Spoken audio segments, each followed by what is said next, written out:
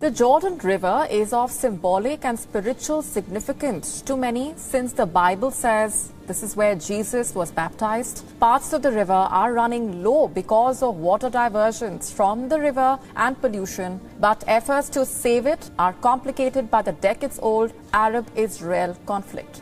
The Jordan River, once a vital lifeline, now lies desolate and dry. Beneath its vanished waters, long-hidden secrets come to light, unveiling dark and astonishing truths. Myths transform into reality, and history undergoes a profound rewrite before our very eyes. Forgotten mysteries resurface, challenging our understanding of the past. Why could be the reason behind this drought? Join us as we delve into the most astounding discoveries emerging from the dry bed of the legendary Jordan River. Picture yourself gliding through the clear waters of Lake Geneva. The stunning beauty of the Swiss Alps surrounds you. Everything is peaceful until you spot something unusual underwater. A big statue of a shark. This isn't just something you dreamed up. It's real, and it puzzles both the people who live nearby and the visitors. No one knows where this strange shark statue came from. This mystery makes the shark even more interesting to look at. Some people think that an artist put the shark there as part of an art project. Others guess it was all for advertising or just someone having fun. No matter why it's there, the shark statue is famous now.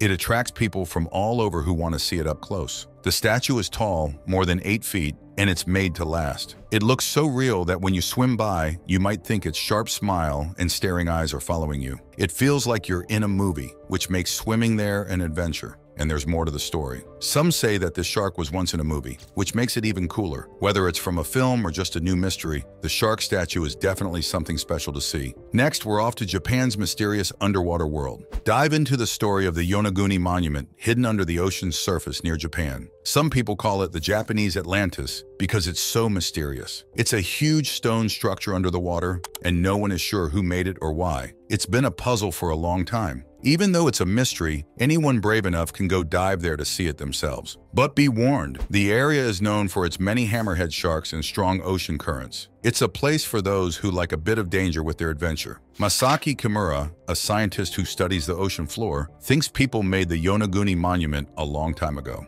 It has big steps cut into the rock, he says, but not everyone agrees with him. Some other scientists say the monument is just a natural part of the seafloor, formed from sandstone over thousands of years. Divers have seen some strange things down there, like carvings and parts of what might have been buildings or even a stadium. Could these be signs of an old lost city? Maybe from the mysterious ancient Yamatai culture? It's all very exciting, but we have to be careful. No one has proven any of this for sure yet. So for now, the true story of Yonaguni stays hidden, waiting for someone to solve its secrets. Discover what old riverbeds can tell us when the water's gone. Imagine walking along a river that's drying up. As the water disappears, you start to see something incredible. Giant footprints pressed into the ground. This happened in Texas not too long ago. A dried-up riverbed showed off a trail of enormous, triangle-shaped footprints. People think these footprints were made by a huge dinosaur, a kind of giant lizard that lived a long time ago. This dinosaur was enormous, weighing around 14,000 pounds, and it wandered around this area, which was once covered by the sea,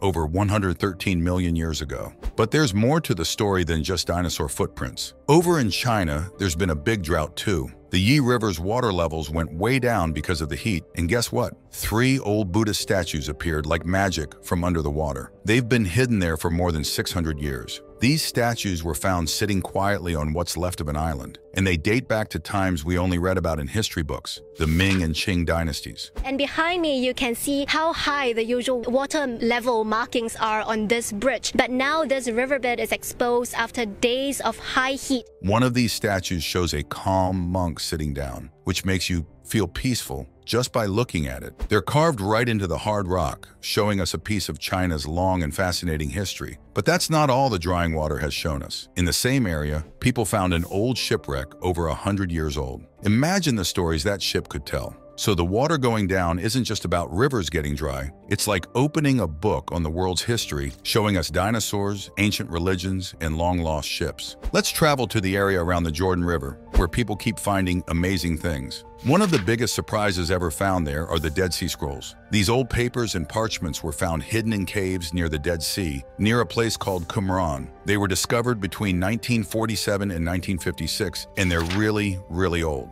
Like 2,000 years old. That makes them some of the oldest pieces of writing connected to the Bible that we've ever found. But what's in these scrolls? Well, they're made up of different kinds of writings. Some are parts of the Bible as we know it, from way before the versions we have today. There are about 200 pieces of the Hebrew Bible, and they've got bits from almost every book except for one. Then there are other writings that people hadn't seen before or that were lost in time, which give us clues about what life and beliefs were like back then. And there's even more. Some of the scrolls talk about the rules and beliefs of a group called the Essenes, who lived in the area a long time ago. They wrote down their laws, their prayers, and their thoughts about religion. But not all the scrolls are about their community. Some were probably brought there from other places. So the Dead Sea Scrolls aren't just old papers. They're like a time capsule, giving us a peek into what life, religion, and society were like thousands of years ago in that part of the world. It's like piecing together a giant puzzle of human history, where every piece helps us understand a bit more about our past. Dive into a Chinese lake where a whole city is hidden underwater. In the middle of China lies a hidden gem that many compare to the legendary Atlantis. But this place has its own unique story filled with wonder, beauty,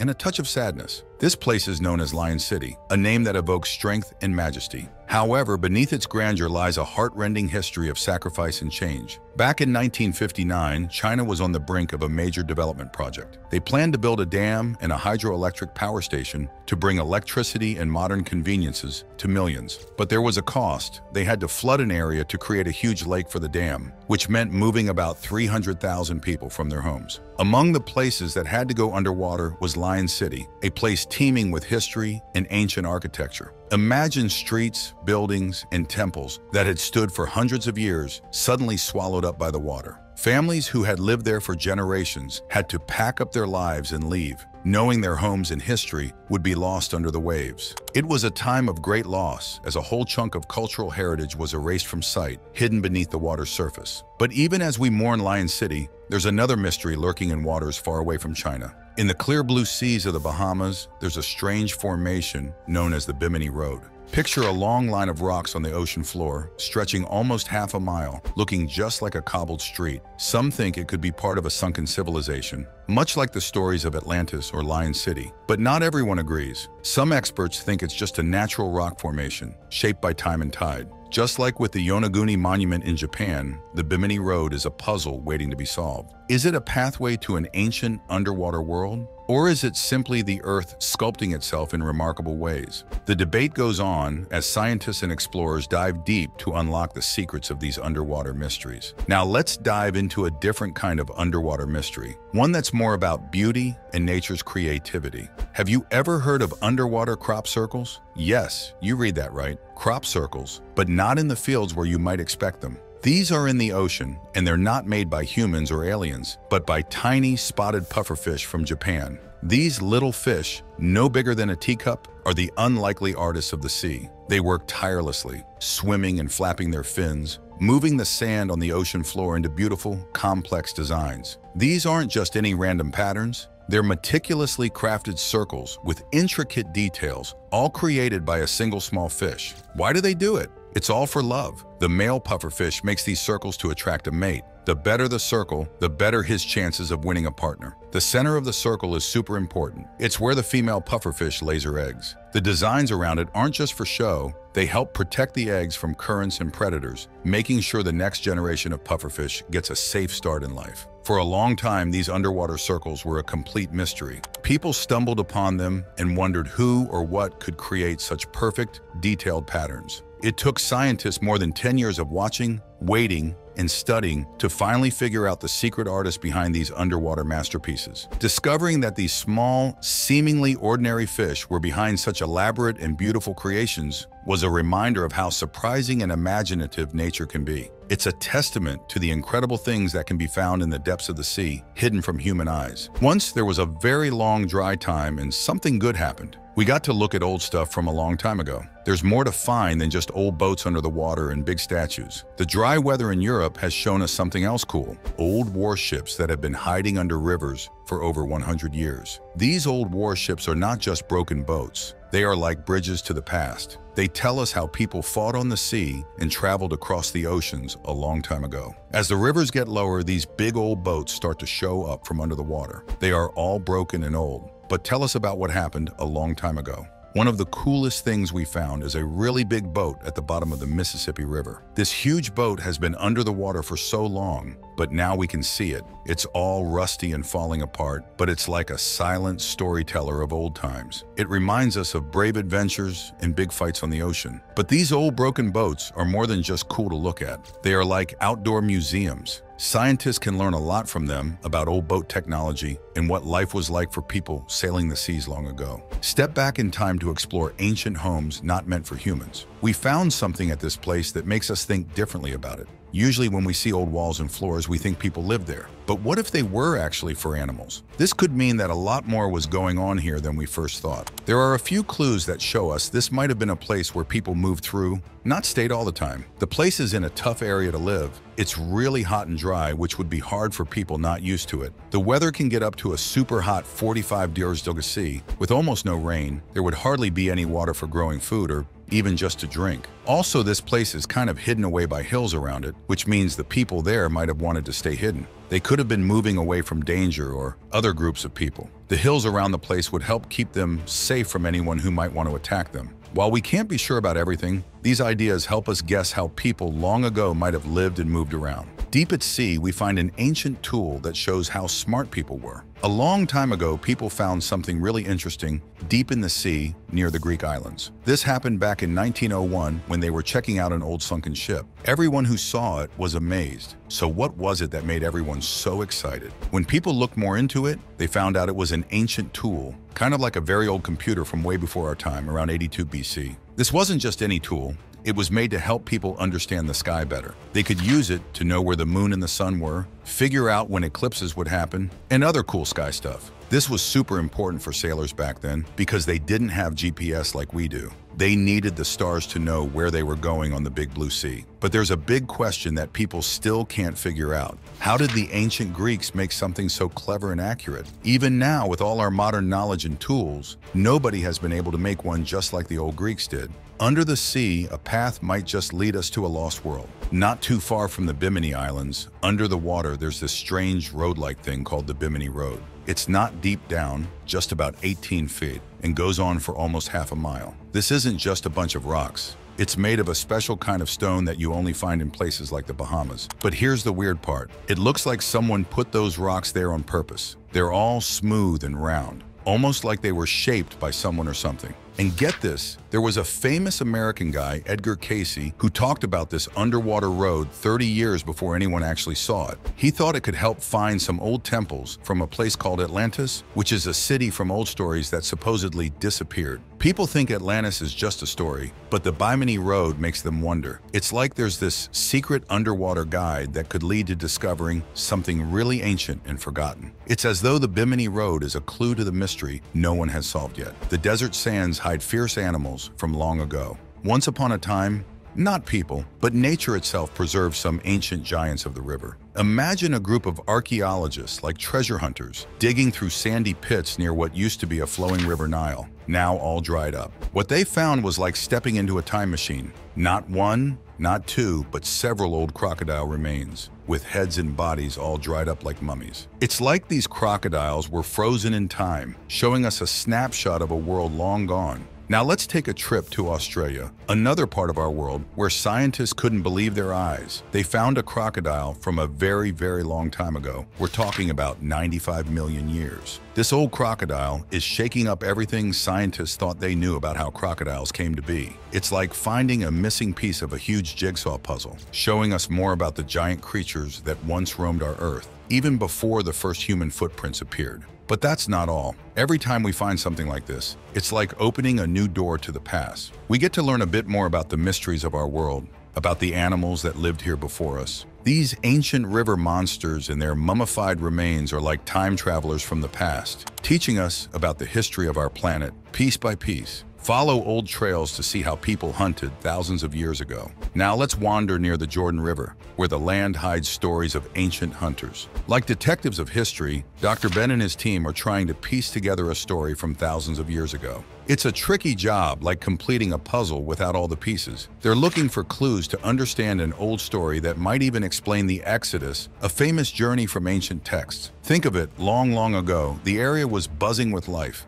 Not cars or cities, but with people hunting and living off the land. They were after big game, like a now-extinct giant wild cattle. Can you imagine that? At a place called Nahal Mahanaim, they found many bones, which help us picture this ancient hunting site. This place seemed perfect for ambushes. Ancient humans waiting quietly, then bam, they strike to get their food. But who were these skilled hunters? That's still a big question. They could have been like us, or maybe different. We're not quite sure yet. They didn't have fancy tools or weapons, but they were smart and brave, facing giant beasts with nothing but simple tools, risking their lives for their next meal. And there's more. Imagine this. Ancient humans, just like families today, gathered by the river, cooking fish they caught from a nearby lake over 870,000 years ago. These discoveries, like fish teeth found near old rivers, help us picture these moments. It shows us how long people have been coming together, sharing meals and stories by the water. These ancient riverside gatherings tell us a story of survival,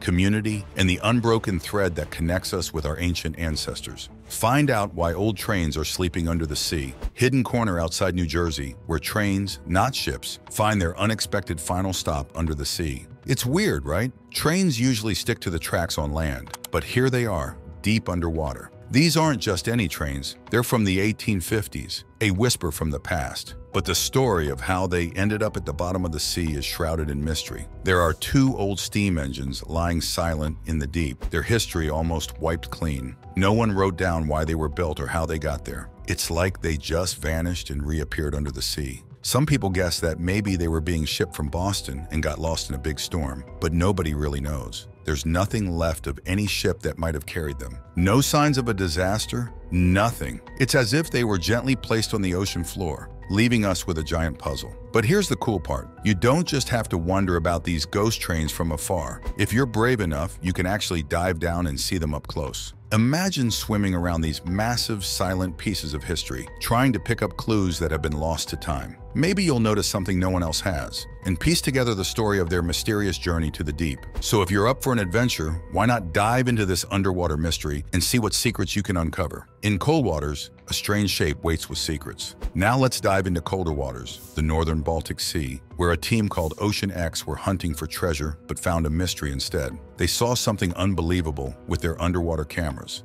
A huge circle, about 200 feet across, sitting on the ocean floor. But it wasn't just a simple circle. It looked like it had parts you'd find in a building, like ramps and stairs, and none of it made sense for just a piece of the seafloor. People had lots of guesses. Some said it's just a weird-shaped rock that nature made all by itself. But the team from Ocean X, they felt sure they had found something out of this world, especially when their equipment started acting all strange right when they got close, like something was stopping them from taking a closer look. What's really down there? Is it something from another planet or just a tricky shape made by the sea? Even after trying hard, the Ocean X team still couldn't figure it out, and that just makes everyone else more curious. Is it a secret the Earth is keeping or a clue from outer space? No matter what, the mystery of what's lying in the Baltic Sea keeps us all guessing and dreaming. It's a reminder that there are still unexplained wonders out there, deep in the ocean, waiting for someone bold enough to find the truth. Walk along a river to find giant bones from the Ice Age. Imagine walking by a quiet river, the kind of place where the Earth seems full of secrets. It's here,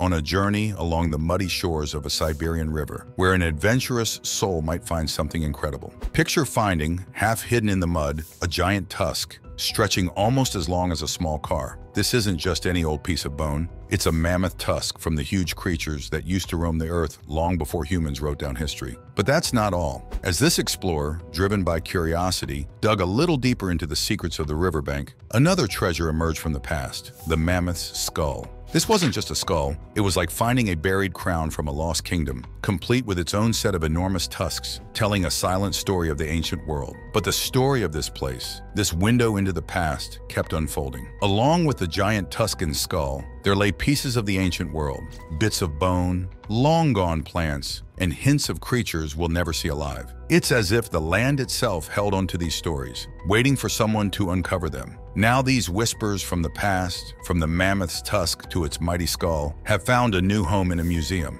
Here they're more than just old bones. They're messengers from a time when giants walked the earth, inviting us to wonder and learn from a world we'll never see. A testament to the awe-inspiring history of our planet. Enter Petra, an ancient city carved from cliffs. Petra, nestled in the heart of Jordan, is where stories from thousands of years ago come to life. Carved into towering cliffs of deep red stone, this city is a bridge between ancient dreams and modern discovery. The Nabateans, the masterminds behind this wonder, turned the rock into a masterpiece over 2,000 years ago. The journey into Petra takes you through narrow cliffs that suddenly part to reveal the treasury, a sight so magnificent it looks like it's from another world. But Petra is more than just the treasury. This city, once filled with the hustle and bustle of traders and travelers, stands as a testament to human creativity and endurance. Every nook and cranny of Petra tells a story, from its meticulously carved buildings to the remnants of daily life long ago.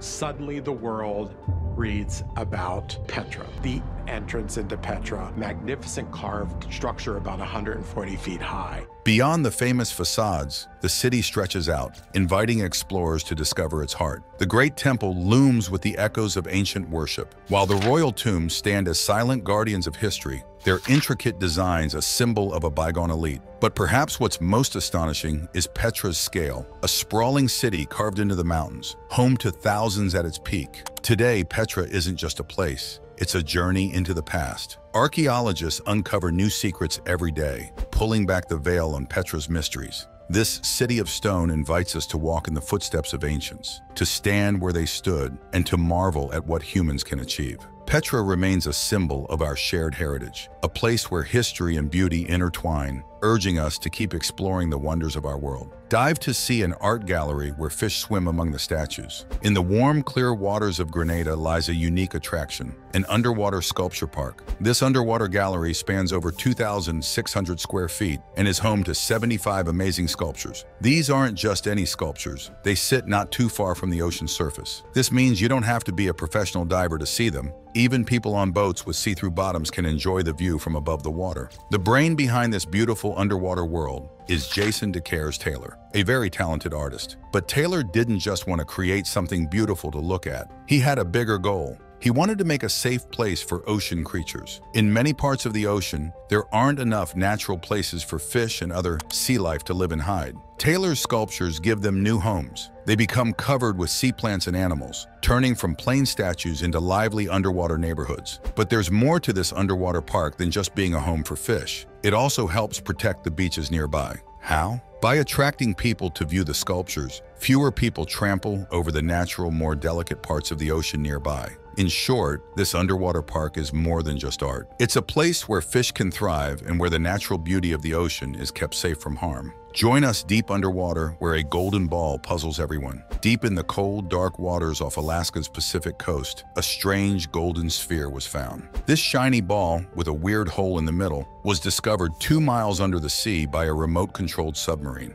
The U.S. National Oceanic and Atmospheric Administration, or NOAA for short, is on the case. They're using science to figure out what this mysterious object is. They have developed special tools to touch and pick up the golden sphere without damaging it. When they looked closer, they found that the sphere's surface felt like skin. This made everyone even more curious. They broke a piece off to examine in their lab. On a live broadcast, scientists tossed around guesses about the sphere. Is it an egg that's already hatched? Or maybe something that lives on or in other sea creatures? No one knows yet, and that's what makes it so exciting. It's like the start of a spooky sea story, full of unknowns and thrilling discoveries. Watch as Spain's own version of Stonehenge comes out of the water. After being hidden underwater for 50 years, a group of mysterious stone structures has popped up in Spain. They were first found in 1926 when there wasn't much water around. But then they disappeared underwater and only recently showed up again because there's not much rain. Here and across Europe experiencing its worst drought in 500 years, and what's now been revealed in Spain. These stones are not just random rocks. They are tall, heavy, and set up in circles, kind of like the famous Stonehenge in England. This has made many people,